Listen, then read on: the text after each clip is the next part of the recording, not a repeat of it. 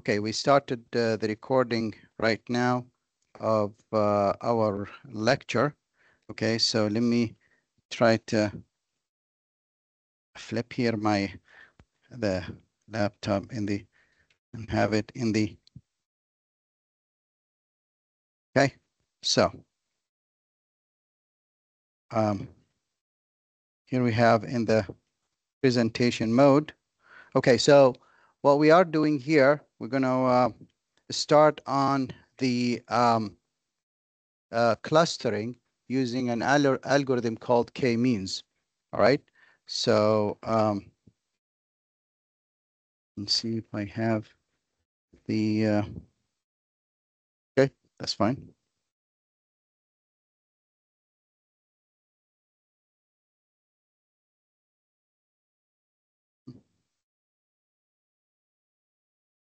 Okay, we'll get a pen here. The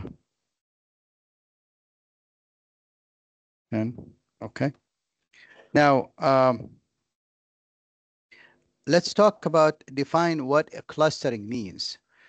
Clustering is really what we mean by is the natural grouping of, let's see, natural grouping of a natural grouping of objects based on grouping criteria. So take a look at the key words here. Grouping of object and based on grouping criterion.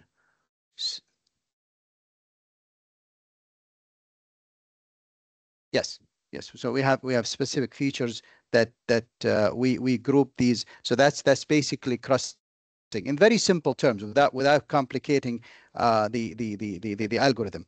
Now,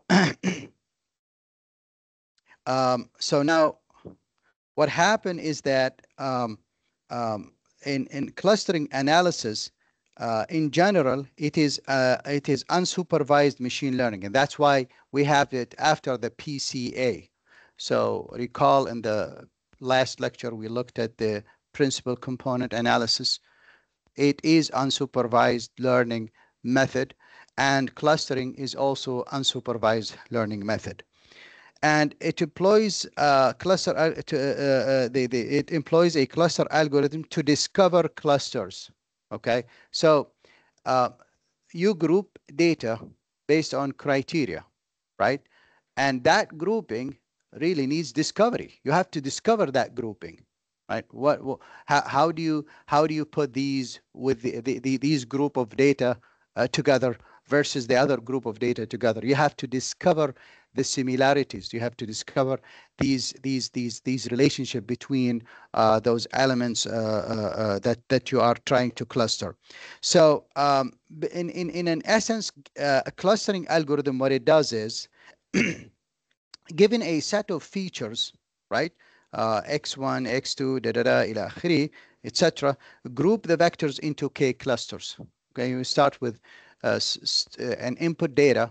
This could be this could be a list of let's say, for example, like last semester, where I gave list of animals, right, with certain criterias, and I said cluster them, and we give you you cluster them in K groups, 3 groups, 4 groups, 5 groups, 2 groups. Okay, the algorithm is not provided with any labels. Of course, we don't label the data for you.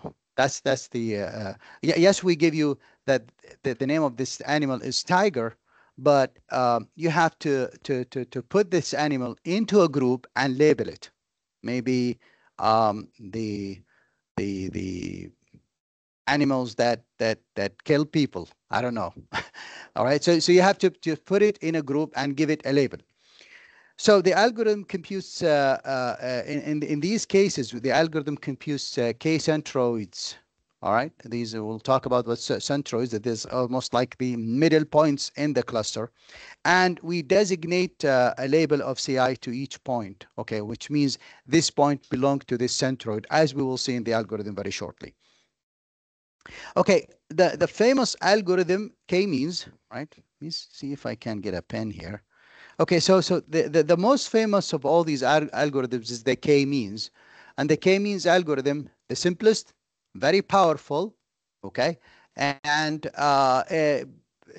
see, if you use it with certain preparatory steps, I'm sorry, you get amazing results.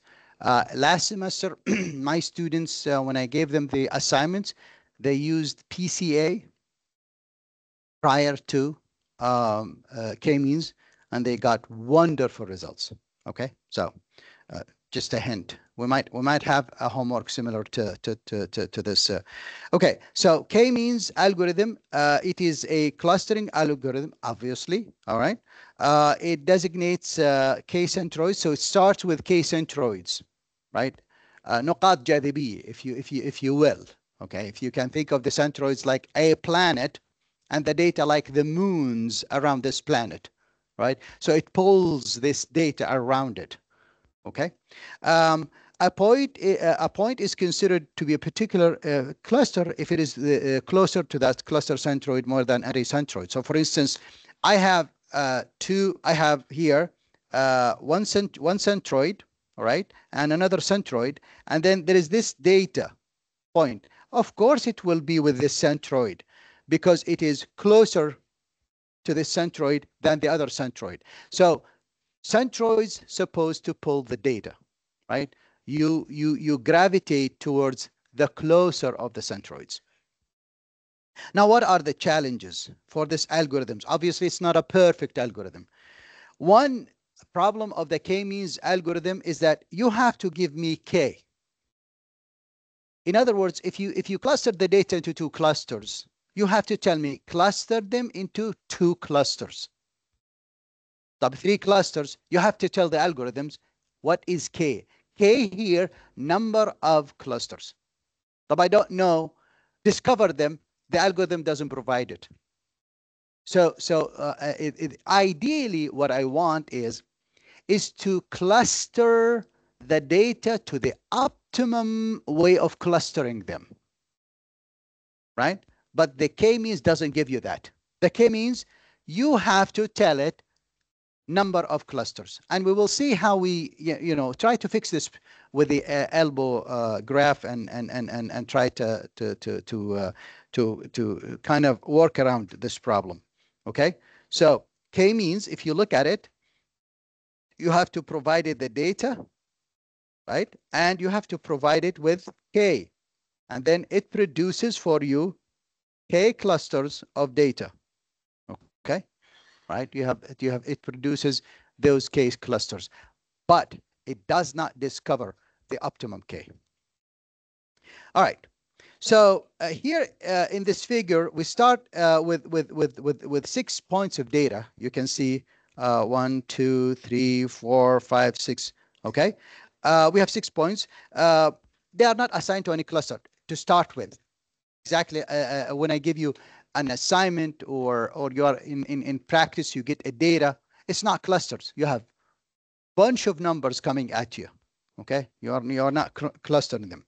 Now, when we apply k-means algorithm, we applied this k-means here. This is the algorithm. We applied it here. And what we found out is this clustering. So we told it Q's k equals 2, meaning I want you to apply the k-means algorithm and produce for me 2 clusters. Clearly, the algorithm discovered that these 3 points belong to a cluster, and these 3 points belong to a cluster, right? It will be very bizarre if we do it in any other way. Like, for example, if you look at here, let's say for example, if the algorithm comes in here and says, well, I'm going to cluster these like so. That's very bizarre clustering, right? Then you're just picking up points from here and there and just, shoving them into clusters. That is not optimal. So k-means doesn't do that, right? K-means provide for you the optimum clustering, giving that you are telling it the number of clusters. All right. Okay. So here, let's take that now, and so these are now the k-means algorithm. a cluster that points into two clusters, which is here. Let's see, this is cluster 1 and this is cluster 2. And Ci equal J. Let's understand what this notation means. Ci equals J. Okay. This indicates Ci equal J means what? See, these numbers, these points are numbered from, let's say, for example, x1, this is x2, this is x3, for example, x4, x5, x6, right? We number these points. And when we say, and this is now, we ended up clustering these into cluster number 1, and we ended up clustering these into cluster number 2. Now, how do I say that this point, which is number 5, belongs to cluster 1? This is the notation. The point 5 belongs to cluster 1. Okay, so C5 means X5 equal 1 belongs to cluster number 1. So that's what is this notation means. All right. Now here after the clustering, notice that these mu's, mu1 and mu2, right? These are what? These are the centroids, and they are computed along the algorithm. Now in the output of the algorithm, whether you use them or not, and typically you don't care, right, about the centroids, but the algorithm can compute these centroids because it's part of its computation. Okay. These are the planets, and think of the data like the moons that rotate around these planets. So this is how it computes the clusters. So this is the algorithm. It is really very simple. I'm going to explain it graphically and then go back to the steps of the algorithm. Very simple. The K means, by the way, one of the simplest algorithms, but very powerful. Okay, now, so we start with the data. This is my original data, right? What do I do? Well, you told me you need K equal 2, meaning you need 2 clusters. I will assume randomly that, okay, well, I need to have 2 centroids, and I'm going to assume their location randomly. Pick any 2 random location and assume they are the planets. They are the centroids. And then what? And then we compute the distance between this point. Every point will compute the distance to the centroid. So let's say this point here is S, for example. So I will compute the distance to centroid 1, right? Which is this one here. And I will compute the distance to centroid 2. I will assign then the point S to the cluster of the centroid the closest. So here I find out that this distance here is shorter. Then I say this point S1 belongs to cluster 1, since this is a mu1. It doesn't belong to cluster 2, because the distance is larger. And I go over this exercise all over the points. So I do this point, I do this point, I do this point, this point, this point. Every point, you measure the distance to all the centroids, then you assign the point to the cluster with the centroid closest to the point. اتفقنا? Then what? Then we recompute the centroids. Watch, the centroids we're here, up and down, here and here. We compute. How do I compute them? So the way you compute the centroids, you take these points. Let me do an erase here. All right. See, and then we say that I'm going to recompute. So I take the average of this point, this point, this point, and I produce a new centroid for it. And then I create the average. How do you create? Well, you sum up the x coordinate and you create an average x coordinate. You sum up the y coordinates of the points in the cluster, and you produce the average y coordinate, and this becomes the new coordinate for the centroids. So now once I do that, notice that the centroids have shifted. Okay, they have shifted somewhat. And now what do? I reassign the points one more time. By the way, it might not computation دقيقة, but I just was there to illustrate the concept. يعني Yeah, these graphs might have missed some computations. But anyway, then what? I recomputed these centroids. Then what do? Do assignments again. Go to all these points, right? One by one, measure the distances to the centroid, and then assign the point to the cluster where this point closest to its centroid. Repeat the process basically. Okay, so we find that this one has to belong here, this has to belong here, this has to belong here, this has, right? And there's a slight change probably, right, in distributing the points. Then what? Then recompute the centroids again. And so this is a repetitive process. When do we stop? The process. Assign points to clusters, recompute centroids for clusters. Assign points to clusters, recompute this. So when do I stop? When there is no change. When there is no change in points, خلاص, you stop the algorithm. You know that you have reached a point where neither the centroids are changing, nor the assignment is changing. خلاص, you have reached your final solution. Stop now. But how many times? As long as it takes. Okay, so there is no loop for that. Okay, once you reach this criteria, you stop. Okay.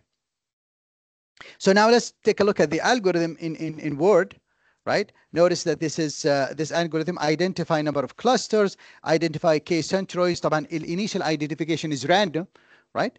In other words, these centroids are random initially.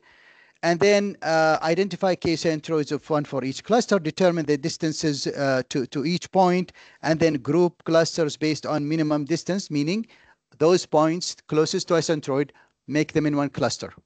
Go to other points closest to a centroid, make them in another cluster. How many cluster? Well, K should tell you. I don't invent number of clusters. If K is 5, then you have to produce, you start your algorithm with 5 centroids. If K is 2, you start your algorithm with 2 centroids. Okay, so the number of clusters إلنا محسومة. It is an input to the algorithm. All right. Okay, until you some math here. طبعا one thing you should know here in this math is that we compute the distances. طبعا you should know from your math how to compute the distances between x and y coordinates, right? So these are the distances, and we use them to measure the distances between a point to all the centroids, and then we assign the point to the cluster of the closest centroid. Okay, so you should know how to use them. Now, one thing also important is that we are assuming here numerical values. صح? We are assuming here numerical values. There's a good discussion about non-numerical values. خلينا wait for a second here until we get to the example at the end, and then we say a few words about it. Okay? طيب. What else here?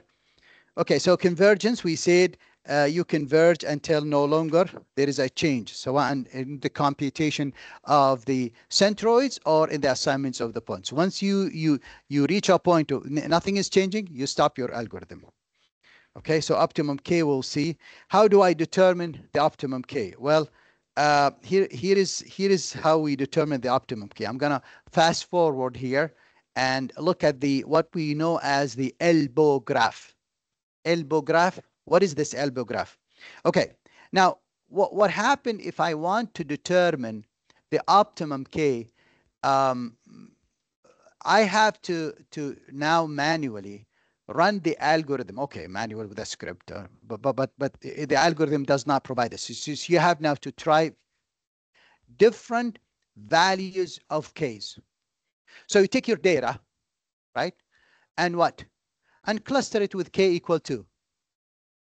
Run your algorithm, then cluster it with K over 3. Run your algorithm, K equal 5, K equal 6, up to K equal 10, for example. Okay, so we ran these algorithms 9 times, 8 times of clustering algorithm. Then what? So the question here is, what's the criteria or criterion that tells you that this clustering is better than this clustering.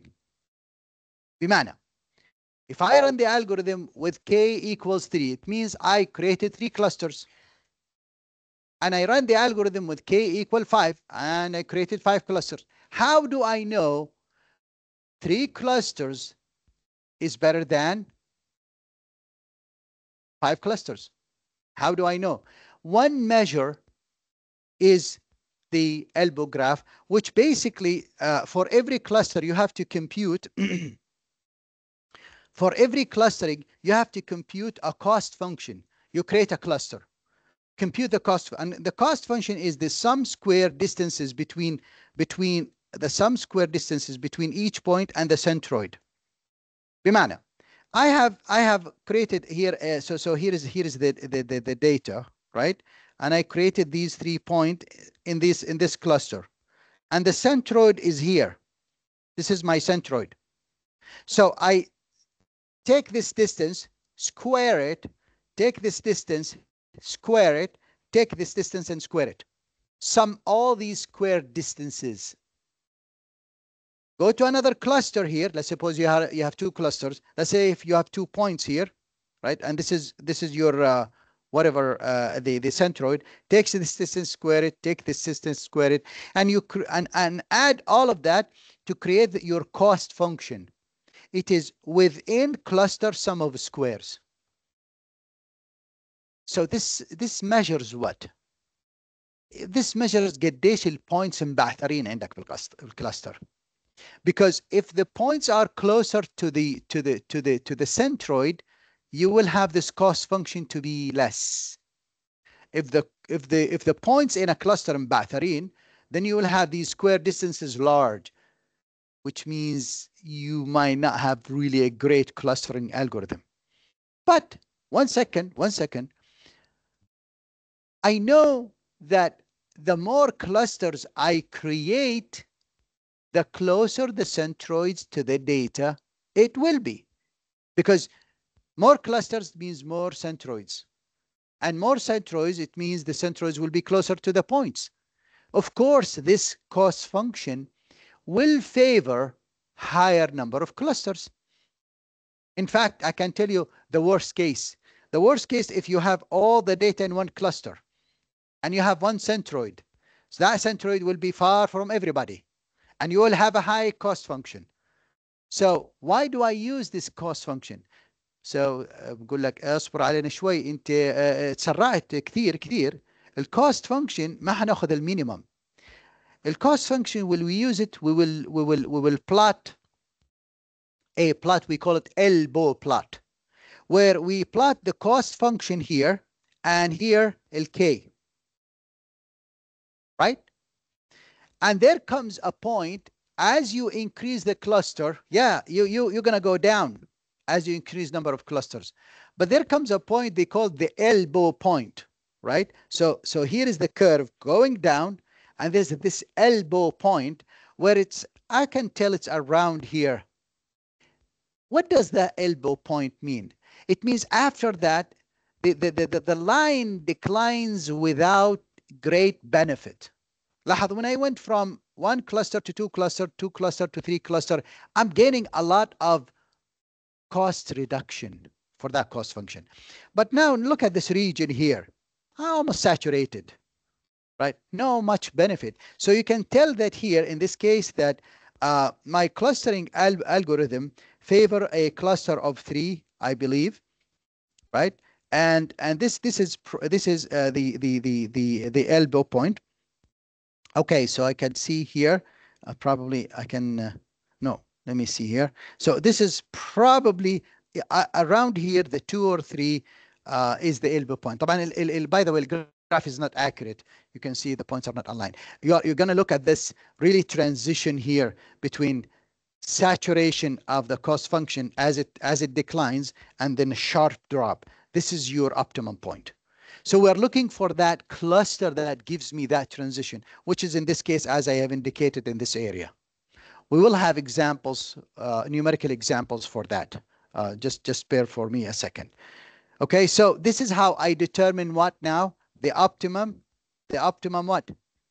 number of clusters, because the k-means doesn't give it to you. All right. Let's take an example here of data. An example of data.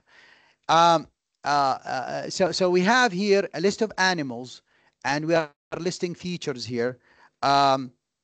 Weight, speed, and whether the animal is a carnivore or omnivore. Okay. Watch this column carefully. What's the problem of this column? In this example, we don't deal with it, but in your assignments, you might, if I decide to give you a k-means algorithm assignment, because this is non-numerical value. يعني الحيوان بياكل لحم ولا عشب. How do you, okay, speed I know, weight I know, it's a number, but how do you because our algorithm notice that it measures what? It measures distances between points. So obviously, if I'm taking these 3 points data, then you have 3 features, right? If you can think of them coordinated X, Y, Z. So the Z represents what? What's in Z? What is a carnivore? 0, 1, -1, 100, 200. So you will see that we will comment about that for a second, but let's just use these 2 features right now. We're going to classify these animals based on weight and speed. So we take these 2 features and we plot these animals. Notice here on top you have cheetah, right? One of the fastest animals you know, if you take out, I believe the fastest is a bird. Forgot what it is, but and probably there will be yani, anyway. So the cheetah here is the fastest. If you look at the speed axis, right? If you look at the weight, we got the black bear. The black bear is in this list is the heaviest in terms of weight. And obviously, we did not include the grizzly bear, which is heavier than the black bear. Neither the polar bear. Well, the polar bear is heavier than the black bear and the grizzly bear.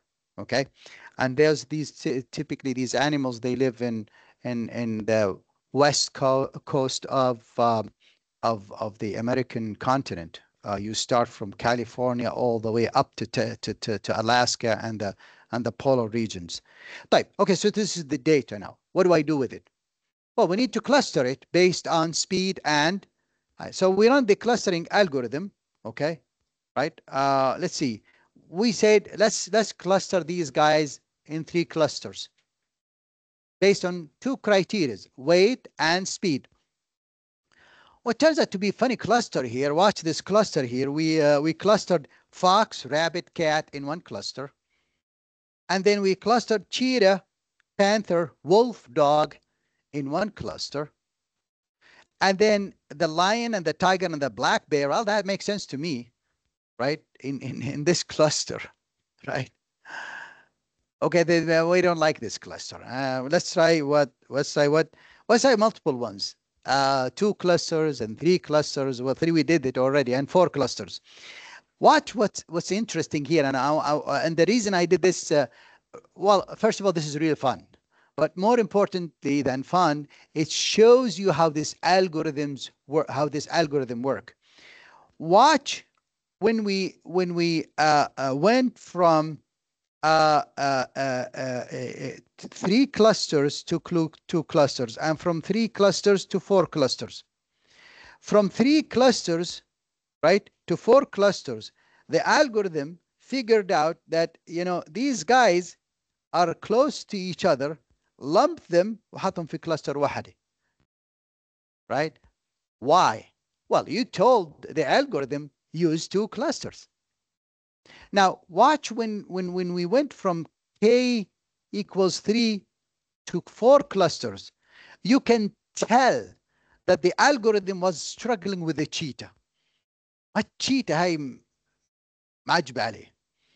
Immediately, what the algorithm did, it knocked it out in a cluster by itself. مغلبته كثير في ال k equal 3 وال k equal في ال k equal. The first thing the algorithm did, it just removed the cheetah and put it in, because the cheetah is a lightweight animal and fast, and بقية الانimals lightweight and slow or heavyweight, and but the cheetah, you can see this is standing out there.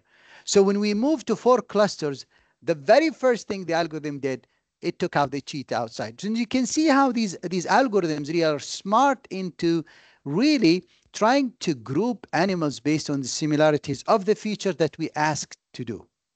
Okay, so let's compute the cost function and go for the elbow graph. If we go for the elbow graph, we can see that, really, if we use one cluster, that cost function will be high because we have one centroid, and really one cluster is a trivial solution. ما حدا بده one cluster. يعني cluster this students for me. Well, all of them are one cluster. شو استفدنا؟ and the other extreme, put every student in one cluster. برضه ما استفدنا شيء. Both are trivial solutions. We'll never use them. Now, typically you look at, 10 to 10, 2 to 10 clusters. This is, typically for things to be meaningful. All right. And you can see that by just going to 2 clusters, look at the drop in the cost function. And for 3, right? So you can see here, I can see that we start to saturate here. I can make the argument, and you might want to disagree, that the elbow point is at 3. Okay, and after 3 clusters, we really lose interest in what happens. Then the cost functions kind of really saturates. Okay. Now, one thing I wanted to comment about is the following point. Now, let's go back here. Yeah. So the question here about non-numerical data. How do, if I want to repeat the same exercise and I ask you to cluster these animals using the 3 criteria, using weight, speed, and diet. Well, weight, speed, they are numerical values. And how about diet? Let me take the answer. Naam?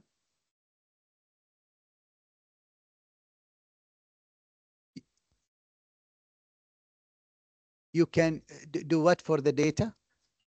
Classify the data? We don't have labels. We don't have labels.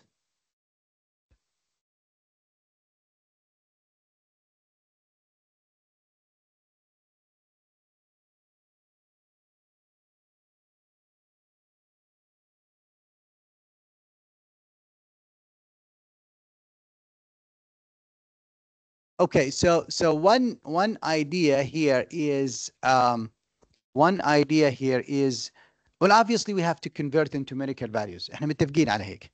Okay, we cannot use labeling, because what we are doing, we're trying to label the data. So we don't want to do the work of the algorithm. So the idea here is that how can I, yes, you want to add something?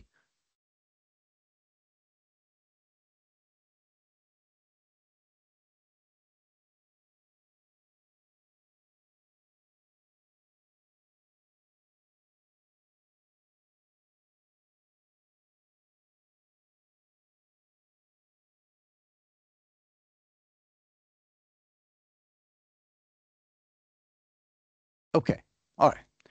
So all what you suggested right now, there are different approaches, okay? And seriously, there is no unique solution. One solution, which is not the only solution, and obviously you can see there are different suggestions here. One solution is to take that diet column and split it into 2 columns. One column, diet underscore, for example, diet underscore carnivore, diet underscore omnivore. Do we have a third? Oh, there's a herbivore. Okay, so 3 columns. Okay, so under these 3 columns, let's say, for example, we have. Let me go back to my presentation here. So this column will be split. This is one solution, by the way, not the only solutions. This will be split into 3 columns. Let's call it carnivore, and omnivore, and herbivore. Right? That's an H here. Then what? Then the animal, I take them animal by animal. The animal which does the carnivore here in these 3 columns, I assign this as a 1, and this is 0 and 0. Right? Etc. And then let's say if we look at the rabbit here, for example, okay, it is 1 0 0 to clash up. Now, what have I done here? I converted non-numerical feature to numerical feature. This approach is called one-hot. And for those of you who are taking data science, you might see your professor talking about this approach. Very valid, excellent, right? However, what's the problem here?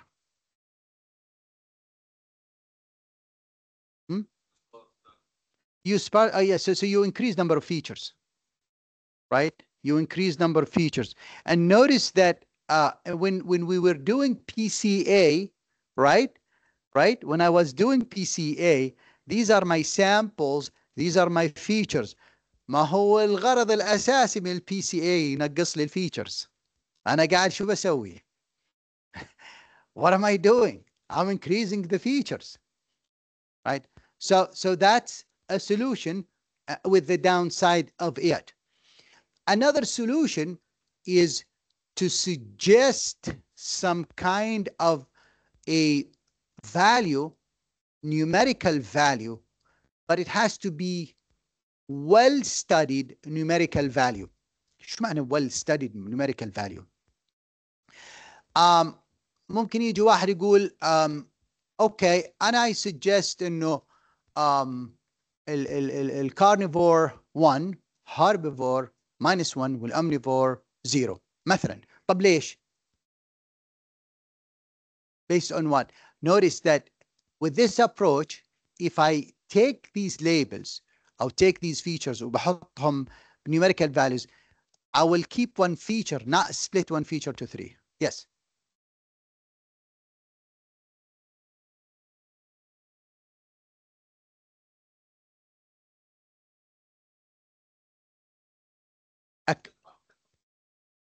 After finding all, yes.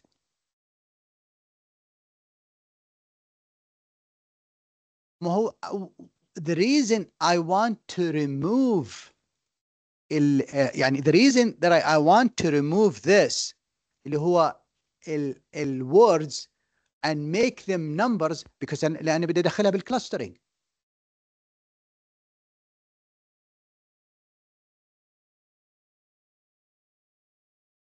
So you want to classify them first, last.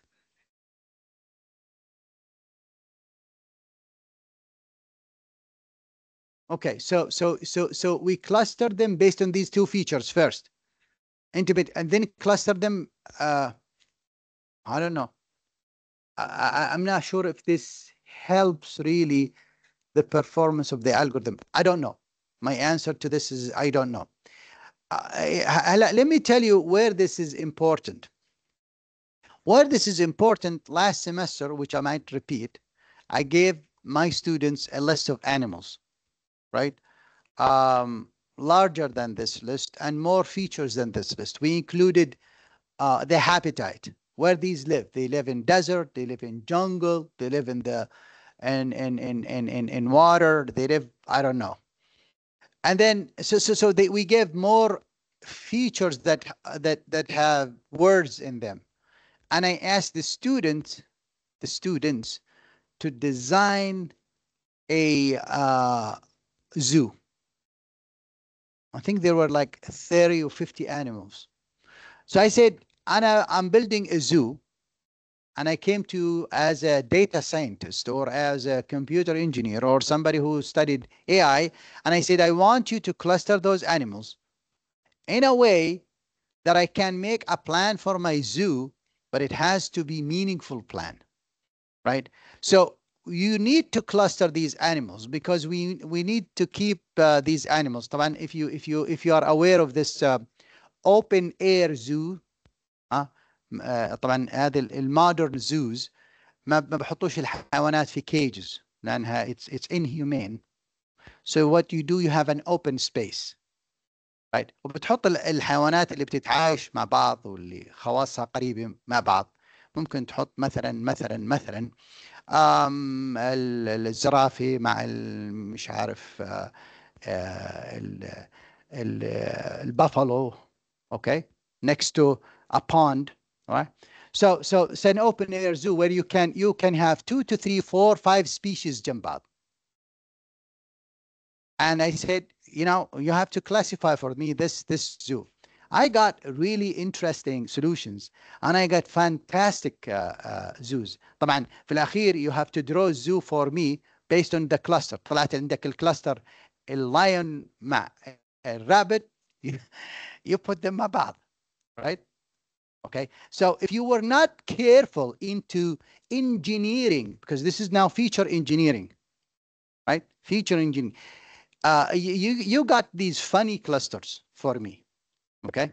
So an open question, and typically open questions are good for engineers to work on, okay? What would be a good way to convert non-numerical value to numerical value so that my algorithm can work on it? طبعا I got let me show you give you some of the things that I saw. يعني for example, you get when we have these numerical values, when you take a feature and you place a numerical value, some students were not careful of replacing the numerical value. يعني they would come and give الهربivore minus 1000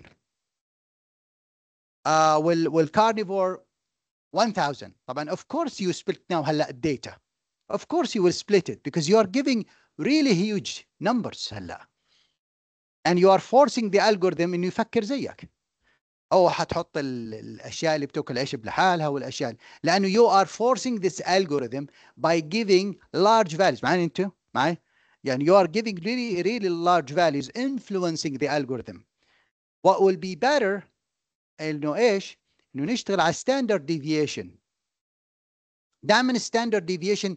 تذكروا when we started PCA we went into standardization step, which is take out the mean, divide by the standard deviation.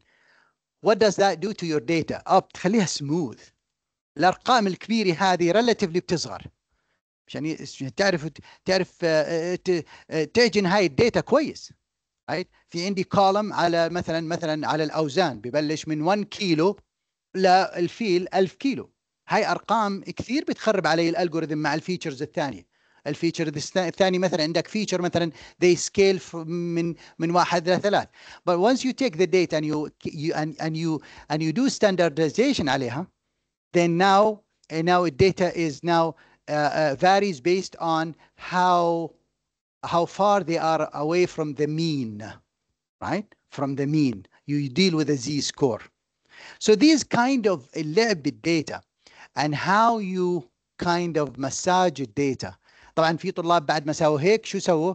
راحوا على البي سي اي، right؟ سووا بي سي اي reduced الفيتشرز وطلع لهم 2 to 3 بي سي اي components وريلي هذول الناس اللي اشتغلوا صح للامانه يعني standardization PCA طلع لهم 2 to 3 features that makes it very easy for them to run the algorithm.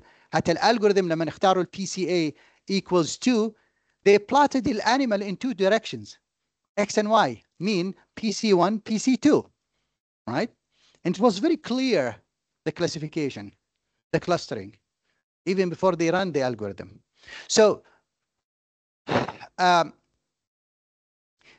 playing with the data, right, and extracting information It is one of it's a very hot area, right? It is really something that بدها خبرة. اوكي، طبعا ما بتصير هاي بيوم في يومين وثلاث واربعة. الناس اللي منكم يعني very interested in this stuff, try to really understand and take courses in big data analysis. okay. على فكرة في عندنا دول شقيقة حوالينا حاطين كل الداتا عندهم اونلاين، مثل السعودية وقطر. all their data are online. You can access it, population, electricity usage. You can download this data for you, and because this is جزء من التحول الرقمي اللي يعني some of the neighboring countries are really doing very well, right? They are getting بالranking تبع UN للتحول الرقمي. I think there is something like that. They are getting high scores, خاصة السعودية. They are way ahead of everybody, way ahead of everybody. So you can use their data, download it, and play with the data. If this is something you like to specialize with, طبعا along with the data science courses. I need to stop right now. Thank you very much. If you need more questions, please follow me to my office, because I need to evacuate the room as soon as I can here. Okay, discard. So we'll go to the this meeting and stop the recording